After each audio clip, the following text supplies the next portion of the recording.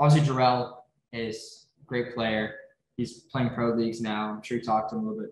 But something that kind of stuck out to me is you always said that, I don't remember the exact quote, but you're basically saying that if people only knew half the story for Jarrell, I guess he faced a lot of adversity, like they'd be even more impressed about how much he overcame and what he's doing now. But what did he mean to you as like a mentor and a leader and make you realize that like you're more than just basketball in a way?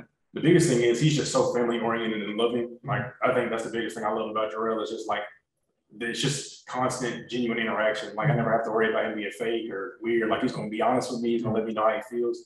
And I think that's the biggest thing I took from him is just like just be genuine, like be who you are and like who God calls you to be. And you know, I feel like that's just the biggest thing I took from him. Definitely. Well, that's good to hear, have a mentor. And you know, how to say a little lyric right now, but we've been slept on for so long. You talking about the song? Yeah. If you know the song, man, you definitely done your research.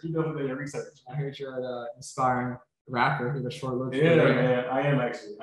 So I'm excited about that. I really need to get back in the studio. That hit was like whoa. That was a while back. That was 2018.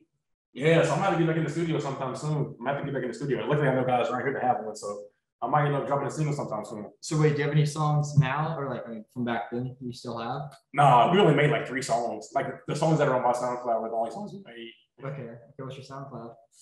I want to say it's Lil Brev. Lil Brev? I want to say it's Lil Brev. Yeah, I think that's it. So is it just you doing solo, or are people hopping on the track with you, or what's up with that? The one song we made was me, Jarrell, Cam Johnson, Jaylen McManus, I believe. I think it was 4 of us. It was 4 of us on one track. And everything else was kind of just me and Jaylen. Okay. Cam Johnson on like no. Cam Johnson now is, or the one I was on my team, he's an assistant for the Spurs. Okay. Yeah. Right. Well, that's cool. Either way. Yeah. So we have a rapper, a basketball player. You do it all. Everything.